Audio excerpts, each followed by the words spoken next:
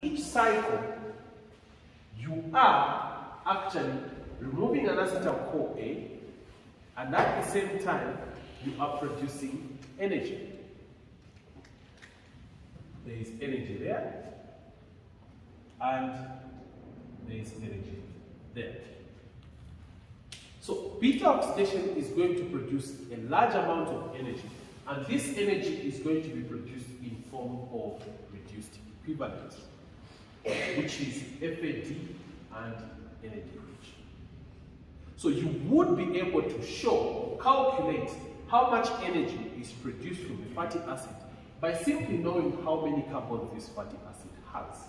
Because from each cycle, this cycle is going to produce an acetyl-CoA, which is also going to produce FAD and NADH. You can put all those together and calculate how much energy. In a nutshell, this is how beta oxidation occurs. So when you're explaining that question, guys, illustrate this once, then you explain that this will undergo beta oxidation. Tell us how many cycles it will undergo. Is that okay? This is the process of beta oxidation. Yes? Oh, yes, sir. When you're calculating the energy produced, yeah. you also account for the activity that was used in the first. Okay, that's good. That's a very good question. I think I should actually even be able to show you how to calculate the energy so that you see. It's up to you. You can say the net energy, which is preferred. There was another question? I think it's the same question. Same question, fine. So, now that we have seen how energy is generated in beta oxidation, I want to show you a quick way of how to calculate energy.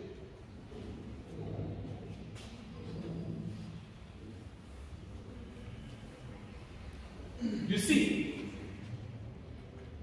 when you have a fatty acid with 16 carbons, people really struggle to see how this fatty acid is going to be broken down in 7 cycles, not 8 cycles, right? But here is what is happening. So this fatty acid, let's quickly just, I think I can grab this, right? And then I show you how that is going to happen so that we can quickly work out how the numbers are actually going to happen. So let me remove this, and then I show the whole length of fatty acid.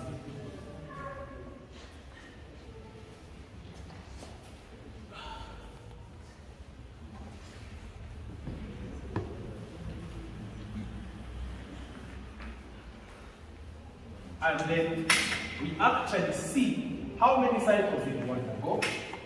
Then we bring up an equation for that. So let's draw palmitic acid.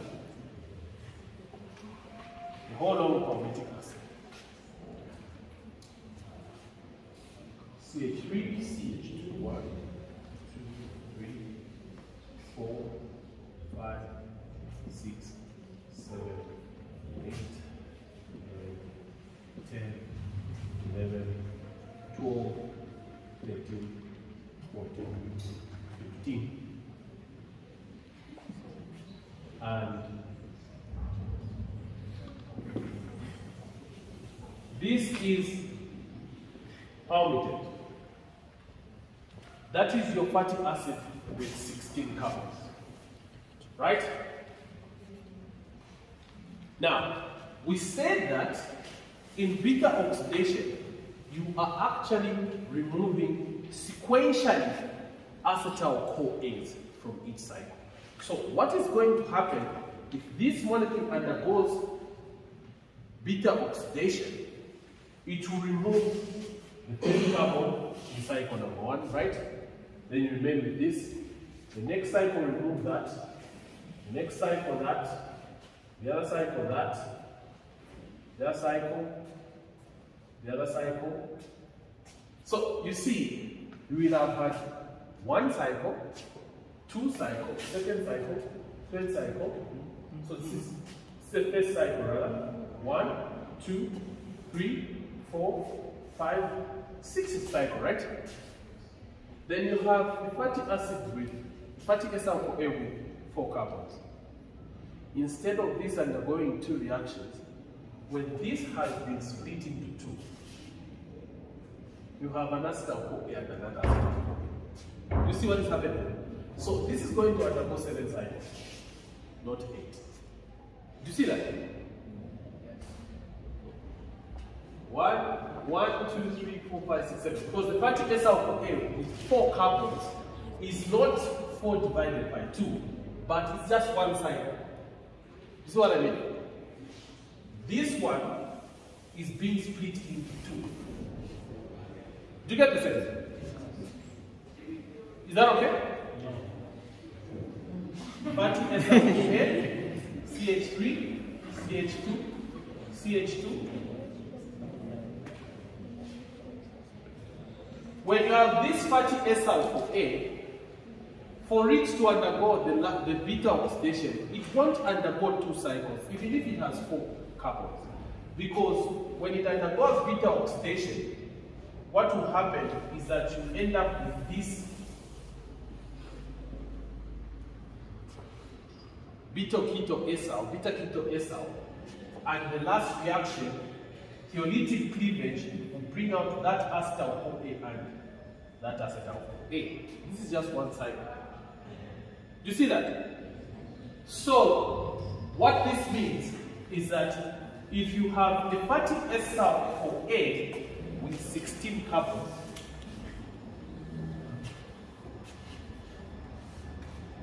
instead of it being 16 divided by 2 equal to 8, it's not the case. Is that clear? It's actually giving you 7. So there is a formula that you use to calculate how many cycles the fatty acid undergo. And it's like this. You just say number of carbon divided by 2 minus 1. Particularly the acetyl-CoA, which is subtracted, is equal to the cycles that you have. Which means that if you have fatty acetyl-CoA with 16, it's going to be 16 over 2 minus 1, which is going to be 8 minus 1, 7 cycles. This other one will be an acetyl-CoA. You see why this is being put as an acetyl-CoA. If it was 18, it's going to be 18 divided by 2, which is 9 minus 1. It's going to undergo 8 cycles. Do you see that? Now, when it comes to energy generation, here is the energy that is produced. You and I know that from each cycle, you are producing 1 NADH plus H plus, 1 FADH2, and 1 acetyl-CoA, right? Remember? But this last reaction is actually producing 2 acetyl-CoAs, right? So the number of acetyl-CoAs is going to be equal to the number of carbons divided by 2. That's why we're saying if the number of cycles plus 1 will be equal to the acetyl-CoAs. So if you're dealing with a fatty acetyl-CoA with 16 carbons, the number of acetyl-CoA is going to be 16 divided by 2, which is 8. While the number of FAD, 7, number of NAD is going to be 7. Because here, you're producing an acetyl-CoA and another acetyl-CoA. Do you see that? So cycles plus 1 is going to give you the number of acetyl-CoAs. Do you see that? So this can be worked out. Because you and I know that based on your value of the energy from NADH, if you say this NADH is giving you 2.5, right? ATPs. Then you have 7 times 2.5 ATPs there. This FAD is giving you 1.5. Then you have 1.5 multiplied by FAD as your energy there, isn't it? Then this means that from your TCA cycle, the acetyl-CoA is not going to produce 12 since you put it at 2.5, but it's going to be 10, right? Remember from the TCA cycle, if you put your value of FAD and energy at 2.5 and 1.5, the amount of ATP produced from acetate of OA was what? 10. If you put it at 3, it was giving you 12. You see what I mean?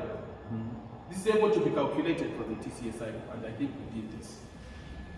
So, how much energy, therefore, is this? Can somebody calculate for me?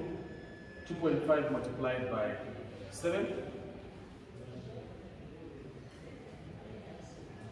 17.5. 17.5. ATPs plus what? 10.5, right? Is this 10.5? It is, right? Yes. Then plus 8 times 10, which is 80 ATPs. Total, what's the total? 108 ATPs in total. And since in your activation reaction, innocent, you put in 2 ATPs, you can even go on and subtract minus 2 ATPs, you have 106.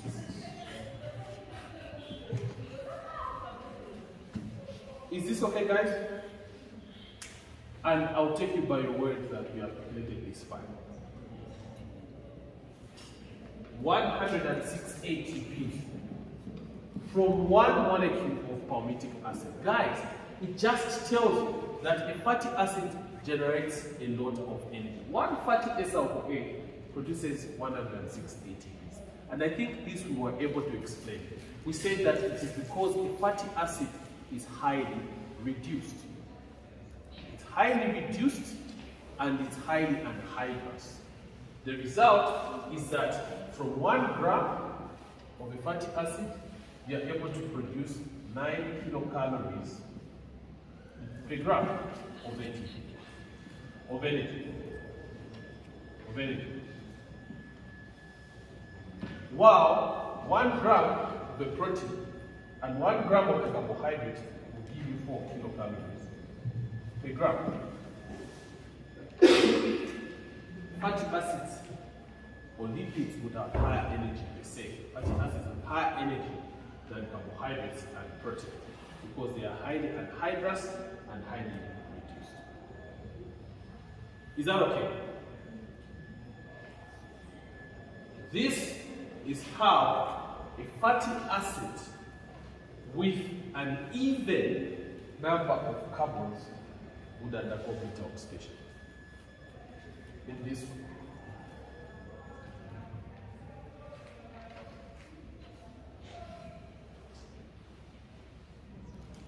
One is going to one. Why is it that if a fatty acid has an even number of carbons, it gives you more energy than a fatty acid with an odd number of carbons? Right? Those are some of the questions that could be asked. Why is it that a fatty acid with an even number of carbons gives you more energy than a fatty acid with an odd number of carbons? Let's give an example.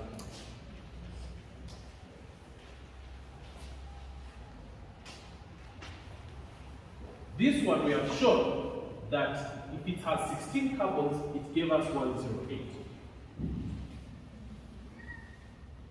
What if it has 17?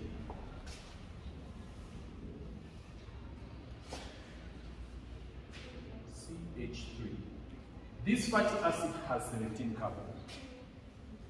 If a fatty acid has 17 carbons, it is going to undergo beta oxidation normally until you have a moiety with 5 carbons at the end. When this moiety has 5 carbons, which has a mate, CH2, CH2, CH2, CH2, COO, okay. This one would undergo one cycle as well.